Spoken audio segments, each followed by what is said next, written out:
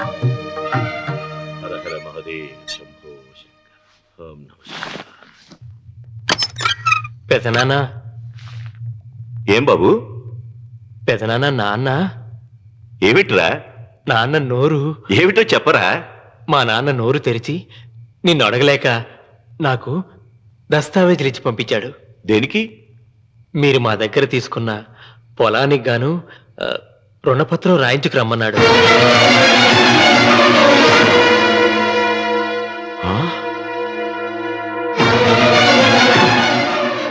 నా తమ్ముడు రుణపత్రం అడిగాడు. అయ్యో, సంతకం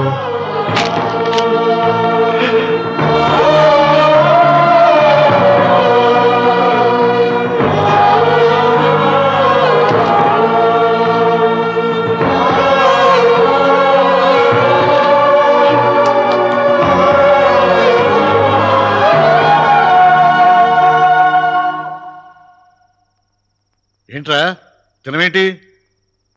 ఓహో, అన్నంలో విషం కలిపి చంపుతున్నానని భయపడి చస్తున్నావా? లేదురే, తిను. ఏంట్రా నాకేమైంది? నువ్వు అన్నంలో విషం కలిపి నన్ను చంపుతానన్నావు కదా, ఆ పాపం నీకెందుకు అంటగట్టాలి అని నేనే నా అన్నంలో విషం కలుపుకున్నాను నాన్న. పొరపాటుగా పళ్ళాలు మారాయి. నాన్న, ఎలాగో చచ్చిపోతున్నావు కదా, నీకు రహస్యం చెప్పనా? ఇంతకు ముందే మీ అన్నయ్య చేత దొంగ దస్తావేజీల మీద సంతకం పెట్టించుకున్నా. వాళ్ళని వీధిలోకి తీసుకొస్తా. నాన్న, ఈ రేతో నీకు చెప్పాక నేను ఎందుకు బతికిస్తాను?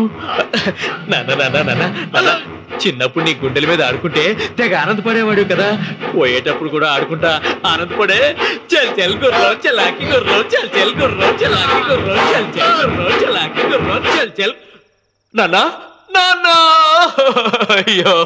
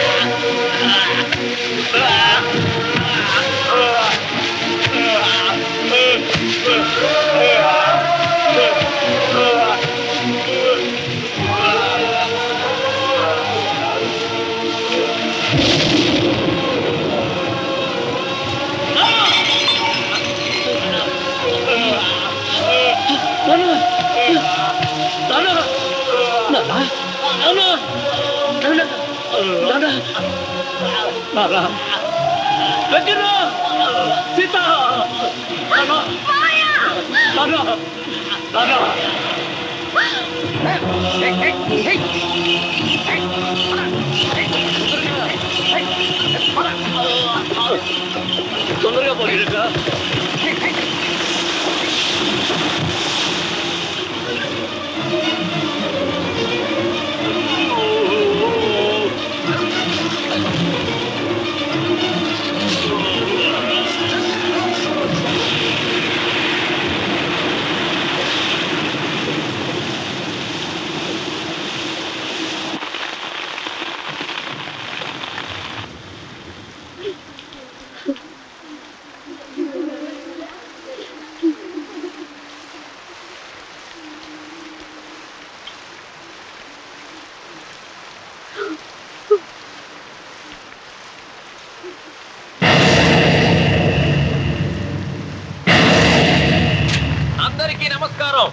ఇది మా పెదనాన్న సంతకం పెట్టిన దస్తావేజ్. అక్కడ మా నాన్న లేడు, ఇక్కడ మా పెదనాన్న లేడు. కానీ మా పెదనాన్న మా నాన్న దగ్గర 50 లక్షల డబ్బు, 40 ఎకరాల పొలం తీసుకున్నాడు. ఏ లోకేశ్వరరావు చెప్పు. అవునండి, నేను సాక్షి సంతకం చేశాను. ఈ అప్పు ఎలా తీరుతుందో ఆ ధర్మాత్ముడి సేవ అక్కడి నుంచి తీసేలోపు చెప్తే బాగుంటుంది. భిక్షపతి, మతుందా నీకు? ఇదేనా అడిగే సమయం? ఆయన తగలబడిపోతే ఆయనతో పాటు ఈ నిజం తగలబడిపోతుంది. మా అన్నయ్య ఆ ధర్మాత్ముడు రక్తం పంచుకుంటాడు. ఏమయ్యా లోకేశ్వరరావు, మా అన్నయ్యకి మిగిలిన ఆస్తి ఏమిటి? ఈ ఇల్లు తప్ప ఏమీ మిగలలేదండి. సరే, 40 ఎకరాల కింద ఈ ఇల్లు పెట్టుకుంటాను. మిగతా 50 లక్షలు ఎలా ఇస్తావన్నయ్యా? ఏంటో నువ్వు మాట్లాడేది? మా రావుని ఒట్టి చేతులతో నడ్రోడ్డు మీద నిలబెడతావా? సరే, డబ్బు వద్దు, పొలం వద్దు, ఒక్కటిస్తే చాలు. ఏంటది? అది సీత దగ్గరుంది. అది ఇస్తే 50 లక్షల బాకీ రద్దు చేసుకుంటా. సీతారత్నం పుట్టింటి వాళ్ళు పెట్టిన 7 వారాల నగలున్నాయి. అవన్నీ నాకు ఇచ్చేస్తే నేను సరిపెట్టుకుంటాను.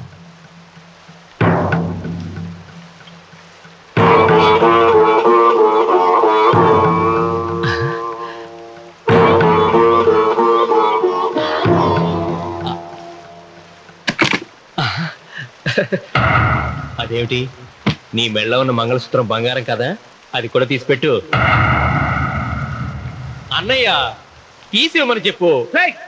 నువ్వు కట్టాల్సిన మా రావుడు కట్టాలని ఖచ్చితంగా కదా ఈ పని చేస్తున్నావు. తప్పు మాట్లాడుతున్నావు శాస్త్రి. నాకు ఆ తాళి అక్కర్లేదు, ఆ 50 లక్షలు కట్టమను. మీకందరికీ చేతులెత్తి మొక్కుతున్నారు. ఒక ఐనిటి ఇల్లాలి ఐదోతనాన్ని కాపాడండి. మీకోసం తన సరస్వాన్ని మీకు దానం చేసి కొడుకును ఒట్టుకెళ్తూ నిలబెట్టారు మా శివరాకృష్ణ గారు. మీరందరూ ఇంటి మూలంగా లాభం పొందిన వారే. ఆ ఇల్లాను మంగళసూత్రం తీయకుండా కాపాడండి. దయచేసి మీకు కొంచెం సహాయం చేయండి. భక్తులు, నీకేమైనా సిగ్గుండదా? కడుపుకు అన్నం తింటాడావా, గడ్డి తింటాడావా? దానం ఇచ్చినటిది తిరిగి పీక్కుంటావా? నీ అమ్మాల పెరుగాల పెట్ట. ఊరికేనే ఇచ్చాడా? పుణ్యం కోసం ఇచ్చాడు. చచ్చాక తిరిగి ఇవ్వమంటే ఎలాగండి? ఎవడు దానం చేయమన్నాడండి? ఒళ్ళు కువ్వికి దానం చేశాడు. అన్నం పెట్టి తినేది కక్కమంటే ఎలాగండి? చూపు తమ్ముడిది సోకేవో అన్నగారు అనుభవించారన్నమాట. ఏమిగా నిలబడి చూస్తున్నారు సిగ్గు లేకుండా? ఈయనే ఉంటే మన గుండె అని విక్కుంటారు, మనం వచ్చే పట్టుకొని అడుగు తినాలి.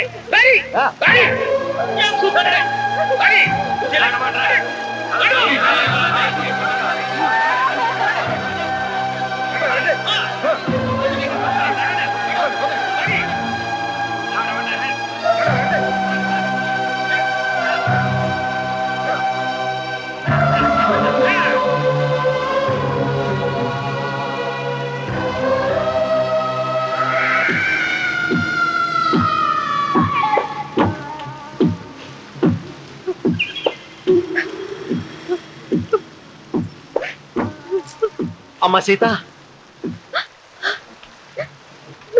భిక్షపతి, మా వియ్యంకుడు బాకీ ఉన్న 50 లక్షల డబ్బు, 40 ఎకరాల పొలం నీకు నేనిస్తాను, సరేనా? సరే.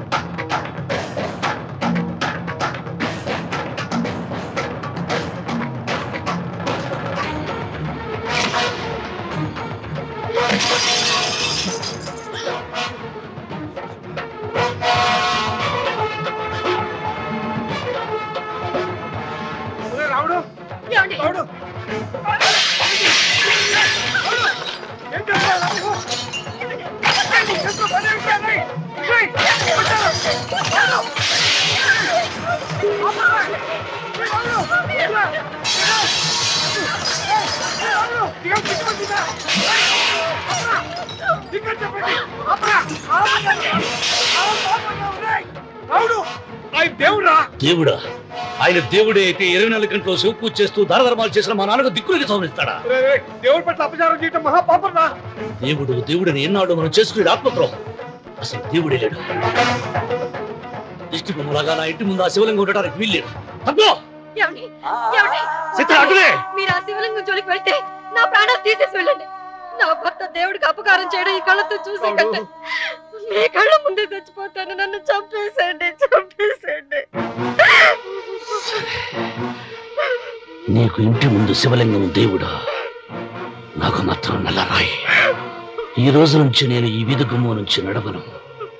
ఆ నల్లరాయిని కన్నెత్తి చూడను. ఆ పెరటి గుమ్మమే నాకు వీధి గుమ్మం. ఇది అంగీకరిస్తుంది. నువ్వు నమ్ముతున్న దిష్టి బొమ్మ కోసం కాదా, ఈ కోసం. లక్ష్మి వచ్చింది. ఇంకా సీతారాముని. భిక్షపతి గారు తీసుకున్నది 40 ఎకరాలని, మిగతాదంతా కుట్ర అని, ఆ కుట్రలో నాకు భాగస్వామ్యం ఉందని రామన్న గారికి తెలిస్తే నన్ను చంపేస్తారండి. డబ్బు చూసేసరికి ఆశ పుట్టిందా? ఇదిగో ఈ సంగతి ఎవరికైనా చెప్పావో కోసేస్తా. భిక్షపతి, నువ్వు నాశనం అయిపోతావురా, నాశనం అయిపోతావు.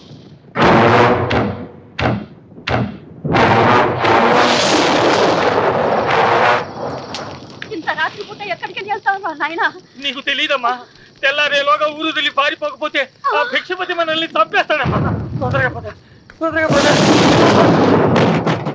ఊరుదిలి పారిపోతున్నావా లోకేశ్వరరావు? అది నాకంతా తెలుసు. అయ్యా, అయ్యా, అయ్యా, నీకు ద్రోహం చేశాను, నన్ను క్షమించండి అయ్యా. నేను క్షమిస్తా. మరి భిక్షపతి వదలొద్దు. నీకు ఉపాయం చెబుతా. అన్వర్, నీ ప్రాణాలకు భిక్షపతి మూలంగా ప్రమాదం ఉందని నీ చేతులతో నువ్వే రాసు. నేను కాపాడతాను. దాన్ని జాగ్రత్తగా మడిచి నీ జేబులో పెట్టుకో. అర్థం కాలదా? నీ ప్రాణాలను నా చేతుల్లో పెట్టావుగా. మీ అమ్మను జాగ్రత్తగా ఇంటికి తీసుకుని వెళ్ళు. వెళ్ళు. వస్తాం బాబు. పదమ్మా, పద.